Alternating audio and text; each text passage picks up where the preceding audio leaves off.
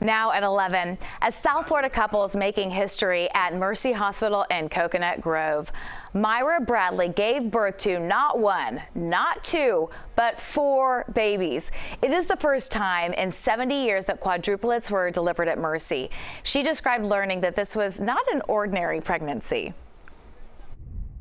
The doctor that was doing the ultrasound was like, yeah, there's four babies. And then I literally passed out on the table. He was giggling because he was so nervous. I couldn't believe it. I said, there's no way that could happen. How did that happen? How did that happen? 4, wow. Okay, well, doctors on a serious note were very concerned because this is a high-risk pregnancy. But Myra decided to carry all 4 babies and delivered them at 30 weeks. And good news, mom and all 4 baby girls are doing well.